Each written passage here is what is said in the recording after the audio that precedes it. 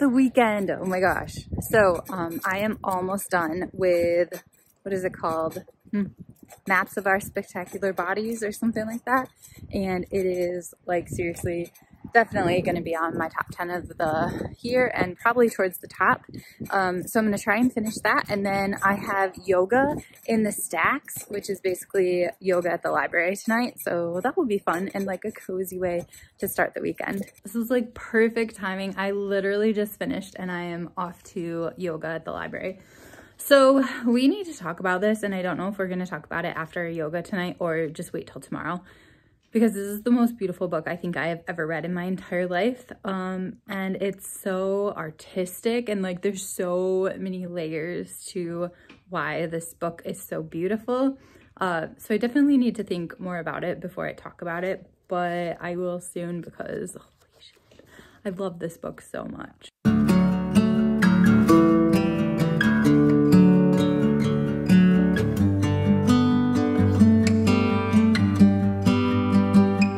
Hey everyone, I got back from yoga and we need to talk about this tonight. The lighting's bad. Nobody cares because I just want to talk about this. So this is Maps of Our Spectacular Bodies by Maddie Mortimer, and this is the book that I finished today. So how did I hear about it? It was longlisted for the Booker, but believe it or not, I do not give a crap about literary prizes. So I actually heard about this book from my friend Sarah. Her channel is Your True Shelf. And basically, you know, we have friends on Goodreads and Storygraph. I don't use Goodreads anymore, so I use Storygraph. And from time to time, I will go on and look on my friends' accounts and just like scroll down and see like what have they read recently that they have given to 5 stars to. And I have not done this in a really, really, really long time with Sarah, like months and months and months. And she had just finished this book and gave it 5 stars. And once I read the premise of this, I realized that this is the perfect book at the perfect time for me. And I'll talk more about that later. A bunch of notes on my computer that I want to get to. So if I'm looking down, that's why. But anyway, this basically tells the story of Leah, who is diagnosed with metastatic breast cancer. She's had breast cancer before and it has now spread to her liver. She lives in London or near London. She lives in the UK with her husband, Harry, and their daughter, Iris, who I believe is 12 at the start of the story. She's kind of like a preteen, early teen sort of situation. I don't remember exactly how old she is, but I'm pretty sure she's 12. Leah's job is a writer. So that is in the story a lot because one of the things that she does is she basically writes these books that are about language, and so there's lots of vocabulary words being like really there's a drawn attention to these various words in the story, and that's a whole part of the plot and of the connection between her and her daughter. And that's kind of the second thing that's going on in this book, is that it is not only a story of Leah and her slow journey towards death, like the process of dying, but it's also a story of mother-daughter relationships. So her relationship with her mother, Anne, and also her relationship with her daughter, Iris. That is a huge part of this book. And then, as I said, it is this journey towards death. That's not a spoiler that she's going to die at the end. Everyone knows that. But the way it is done is just very free-flowing and just very almost dreamlike in the way that your thoughts are going all sorts of different places when you know that you are dying, or I assume that is where they go. And so you are in the present day with her as she is going through this metastatic breast cancer journey, but you also travel with her through the past as a child and what her relationship with her mom was like and her dad and what her childhood was like in general. You travel with her back into the past, so she kind of remembers previous lovers and just like, well, one in particular, but like just like past relationships and kind of how she became the woman that she is today. And then, yeah, you're just with her in the present day as well. The other thing that I want to say about this is mainly you are mostly focused on Leah's perspective, but also you get into Iris's head quite a bit, her daughter. So that's why it's really a mother-daughter story, because while you pop around to a lot of different characters, those are the two whose like inner thoughts you hear the most. However, the really, really, really cool part about this book is that there's also another character. And whenever we get to them, the print is like bold, the font is bold. And at the beginning of the story, it appears that this second narrator is cancer itself. It's like a personified cancer. And the author actually gave away a spoiler in one interview about who actually this voice is. And she didn't really think it was a spoiler. I personally do, so I'm not going to say. It ends up not 100% being cancer. There's a lot more to it, a lot more nuance, and I think that that is something you discover as the book goes on about who this voice is and what the purpose of this voice is and where this voice is coming from.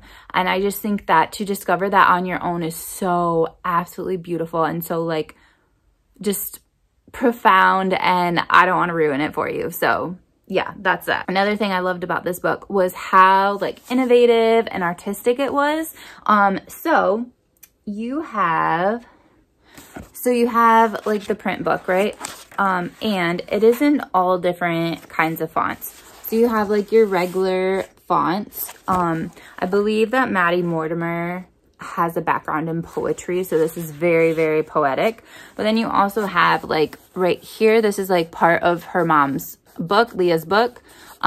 You also have a lot of like journal kind of writing, like little bits of handwriting, and there's more journaling in here. I just am just like randomly flipping pages.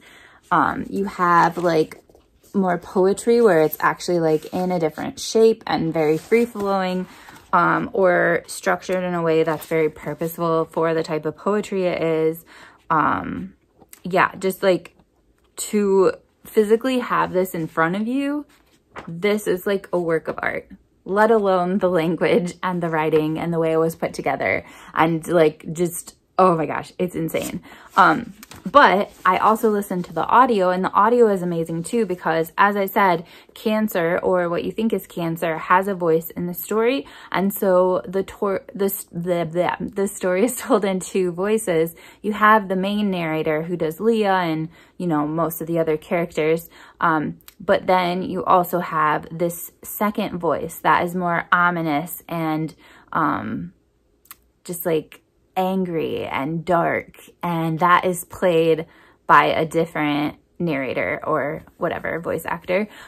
So it's really, really interesting to listen to it. It's beautifully done, and I highly recommend listening to it. Which leads me to how to read it.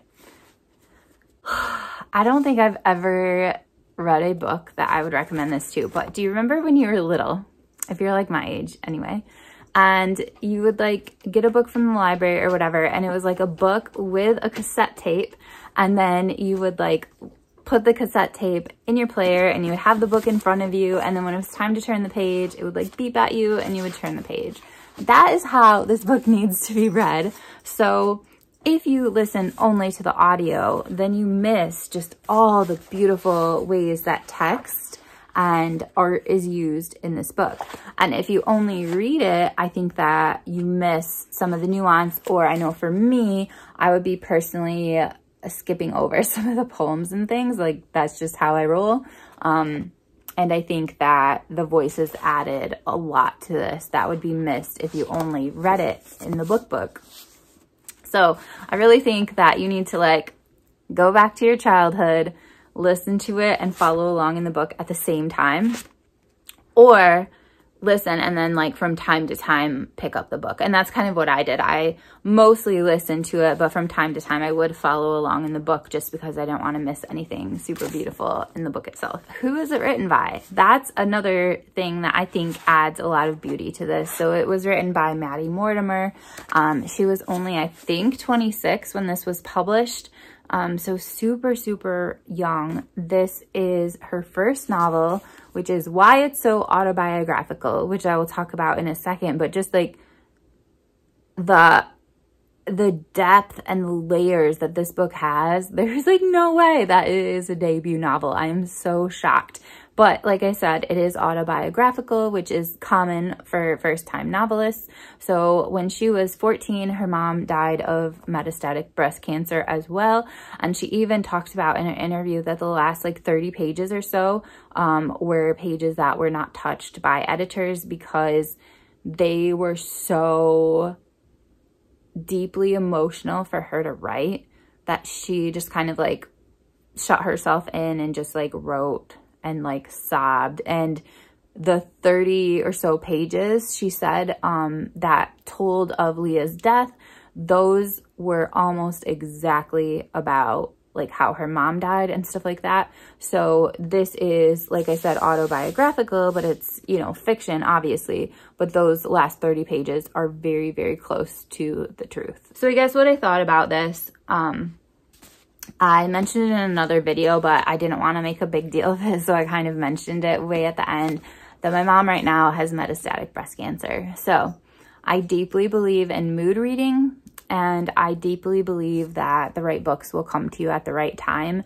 And so I find it really interesting that I chose that day a few days ago to suddenly decide to stalk Sarah's Storygraph to see what she had read recently, and that this book was on there, because I just feel like it came to me at the perfect time. Sometimes when you're going through something, you don't want to read or watch movies or whatever about the experience you're going through, and other times it makes you feel seen and it makes you feel heard, and it almost is cathartic to read or watch videos on something similar to what you're going through. And this was the case for me. Like, I needed to read this, and I read it at the perfect moment. And I will reread this again for sure, because I think there's other elements in this that I could pick up on in a reread, because as I said, there's so many layers to this story. And then also, like, as my connection to my mom changes and we go through this experience side by side, I guess, like, obviously I'm not the one having cancer, but I'm witnessing it in the same way, well, in a similar way to Maddie. Yeah, I just think this book is gonna stick with me and have a lot of meaning for the rest of my life. So with that being said, I feel it's very real. So my mom and I have the best relationship. I love hanging out with her. I love traveling with her. But at the same time, like, we're both real people. And so, like, things are not like rainbows and butterflies all the time, right? Like, we do have conversations where we disagree or we get mad at each other or whatever. And what I loved about this book was how, like, prickly Iris was, and how it showed that just because someone in your life has cancer or is dying doesn't mean you're all of a sudden gonna like put them in this beautiful bubble and just like treat them some kind of different way. Like, my mom has metastatic breast cancer. It is most likely in her lungs. She has a lung biopsy on Monday that I'm taking the day off of work for to take her to, but she's still my mom. She's still the same person she was before we knew that she had cancer in her body, and I still treat her the same. And that means that sometimes I get real mad at her, right? And I just loved how real this was, and how Iris was not gonna start treating her mom some kind of way just because she had cancer. The other thing is, I felt like, especially with the voice of the extra narrator, I felt it showed how pervasive cancer is. Like, right now, literally, cancer is on my mind all the time, and I know that that's probably not healthy, and I am on the waiting list for a therapist just so I can kind of proactively deal with this situation that could last like up to 10 years or so. Like, I don't know how long this journey is going to take for my mom, but yeah, I just feel like that cancer is pervasive in my thoughts right now. And when I talk to my mom, we talk about normal stuff, but then it keeps coming up with her too. Like, we're both bringing it up quite often.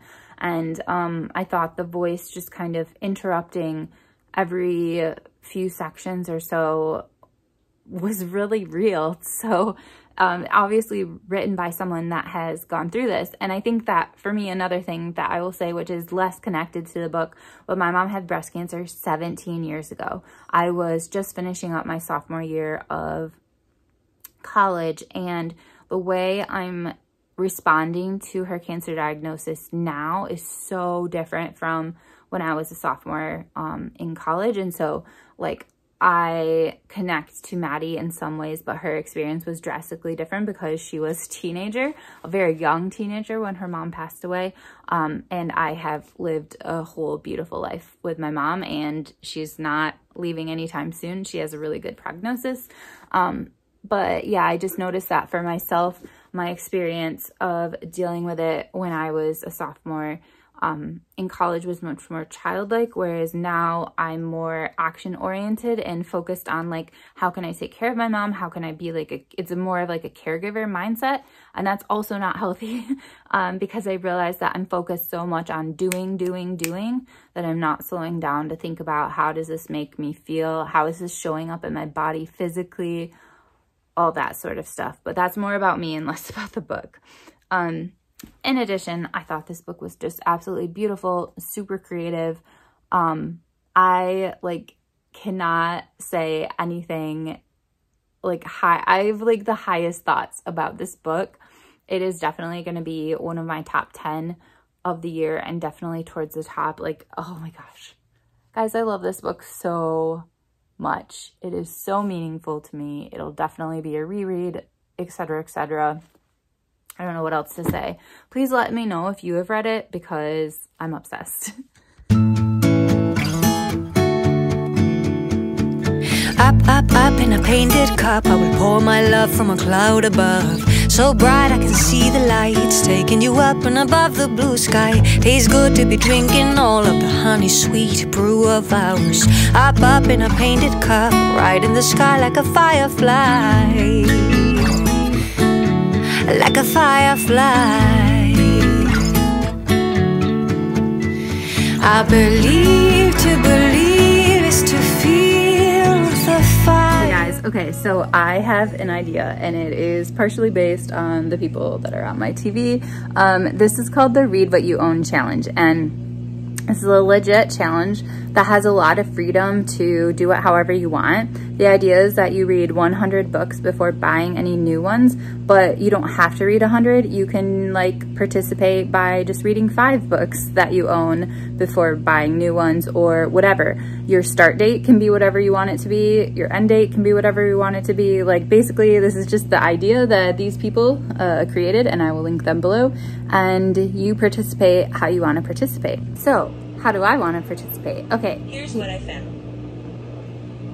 Here is my idea. It is 2023, and obviously we're coming up on the end of the year. I would love to be able to read 23 books from my own collection that I have not read yet, or that are rereads, because remember, December is coming up. But basically 23 books that I own before January 1st.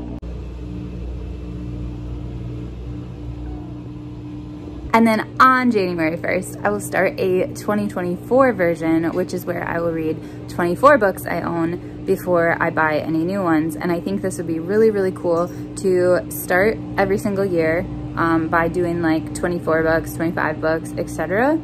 Before buying new ones. So that's the plan. Let me know if you are participating. I am super curious. I just think it's a really fun idea because we go on like book buying bans all the time, but this is a way to do it and make it fun and make it into a challenge. I've also downloaded the audiobook. Okay, you guys, so it is finally time when I can read this afternoon. And basically, I have a book that I'm reading because I am deeply in the mood for literary fiction, big feelings, all that sort of stuff. And then I also have a book I'm supposed to start because I'm reading it with Brie, but I haven't started it yet. And I know that she started it days ago, so I need to do that as well. But a book came in the mail, so I'm going to avoid both those things and read this. This is Undoctored by Adam Kay, and I am beyond obsessed with his first book. This is Going to Hurt. Then he wrote a holiday version, which is basically his time working in hospital, like around like the holidays. And that one was okay too. Like it definitely had funny scenes in it, but like for the most part, his first book was the best. And so I'm slightly nervous to read this because I feel like he just like did everything amazing in his first book. And then since then, I mean, he was only a doctor for so long, like how much is there to write about? But at the same time, obviously I purchased it because I was like, oh my gosh, Adam K wrote another book. I am all over this. He also wrote a children's book, but I don't own that. And I've heard it's not very good. I'm not really sure. Anyway, I'm a huge fan of Adam K. So I'm going to read this and like put off my other books for now. Okay, I mean, it does start off quite good with just like his dedication. He dedicated it to this guy named Mike and for somebody else who might be his grandma or something like that. And then, and to my friends and family who will once again learn quite major things about me by reading them in a book. Okay, sorry, I'm like not even on the first page, but he does this thing all the time where, you know, obviously he's not a doctor anymore. He's a comedian, but like as a doctor, obviously everything is confidential. And so he and all doctors always change the names of their patients and change like details that might just like be too obvious or whatever. And so anyway, he will like create basically the names based on a certain theme in his books because obviously he needs to make them all up. So in this one, he says, colleagues and friends have been anonymized in this book by replacing their names with members of the Marvel Cinematic Universe, an organization which I'm pretty sure has no lawyers. Anonymizing my family would have been harder, so I haven't bothered. Okay, hi, it's me again. And just so you know, if you haven't read any Adam K, which is a problem and you need to change that, I will just give you a taste of the first paragraph of this book because I'm already in love with it. Okay, anyway, it's called Flashback, Formaldehyde. You know what it's like when you're cutting into a dead body? No, of course you don't. It's perverse and horrific thing that only should ever be experienced by coroners and gangland criminals. Unless, of course, you're one of the 9,000 18-year-olds who sign up to medical school in the UK every year. For them, it's just what you do every Friday morning. Do you mind if I join you? I stuttered to my cadaver mates as if I was making up a 4 for bridge rather than getting ready to carve up someone's granddad like a Christmas turkey. I would just like to formally take back anything I ever said about Adam K possibly not having more stories because I'm dying laughing. Okay, guys, I need to stop reading you bits from this book because you should just read it yourself. But one more. When somebody else is paying, you can find yourself in places you've never dreamed of, which is how I ended up staying at the Trump International Hotel in Las Vegas. Writing those words now, it's basically like announcing that I spent a fortnight in the Hitler Hilton. But back then, Trump was just a slightly creepy reality star / business bastard.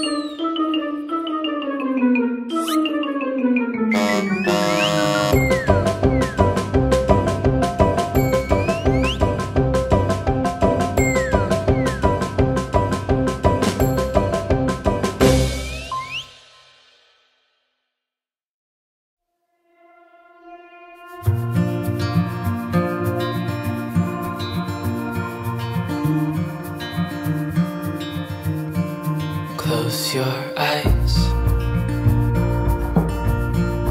get some rest. I'm by your side, lay your head on my chest.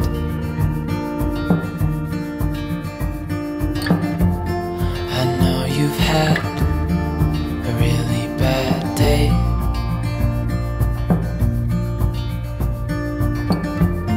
but I'm right here, it's gonna be okay.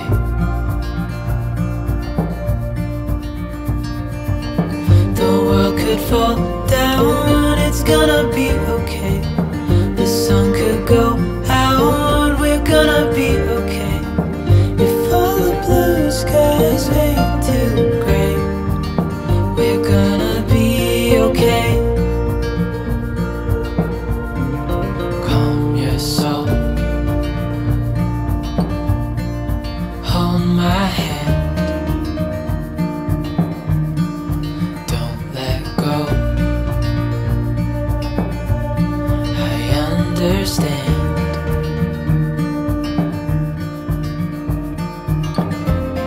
I know it hurts, it wasn't fair.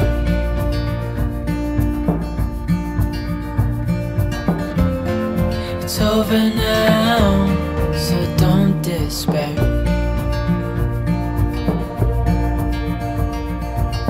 The world could fall down, it's gonna be okay. The sun could go out, we're gonna be okay. If all the blue skies fade to gray, we're gonna be okay.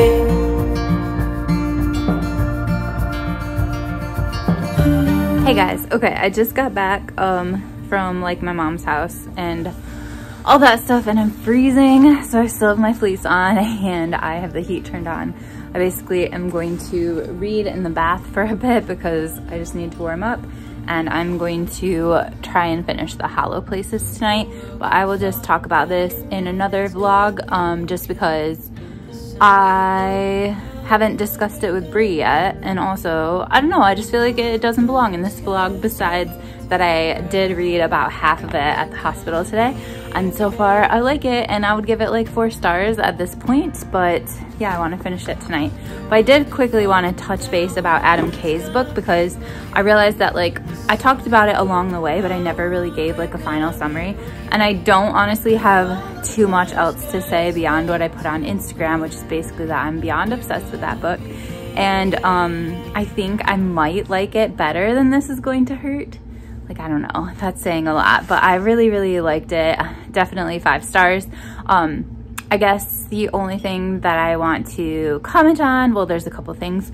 First of all is just like his other book, This Is Going to Hurt, and I can't remember if there was much in the holiday one, but like this is like written by a doctor, and so obviously they don't just see pleasant things all day. Like, he is writing this in a hilarious way. Like, there's so much that's funny in there, but there's so much that's serious too, so I guess I would just check out trigger warnings and stuff like that before you read it, just to make sure that you are prepared and that you can handle it with whatever place you're in at this point in time. But the other thing is, so talked about this before, and this is just going to be like a brief little bit, but I love my doctors, I love my healthcare. I feel like I personally have things really good, but that, and if you don't know, I live in America. I'm sure you probably know that because probably the people that are watching this already know me, but I personally have really good health insurance, and I am at this moment in time really well taken care of. But in America, everything is so based on money, even medicine and stuff that is like a person's right to be alive.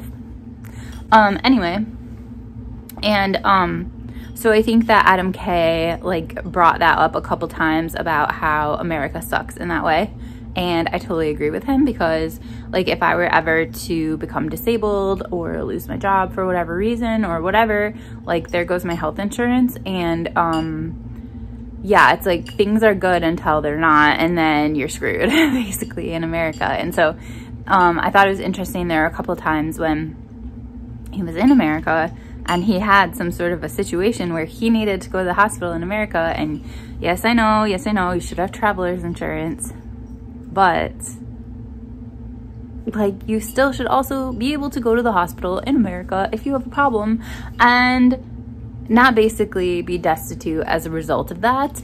And yeah, there was one time when he like basically decided not to go to the hospital when he should have gone to the hospital. And the reason for him not going to the hospital is because, in his words, which of course he tries to make it funny, but it's actually like true, he couldn't afford half a second in an American hospital. And like, yeah, you're right. Like, I don't care how rich you are, you couldn't, right? That's true, that's true. And then, yeah, he like got back to England, and he like went to the doctor like the day he got back. And the doctor was like, oh, like how long has this problem been going on? And he was like, oh, you know, a few days. And then his partner, who, by the way, Adam K is gay, and I thought he was in the first book, but I realized he never used pronouns for his partner. So in this book, he says he's gay. Anyway, his partner is like, it hasn't been a few days, it's been a fortnight. And then his doctor like freaks out on him because like, honey, like you should have gone to the doctor.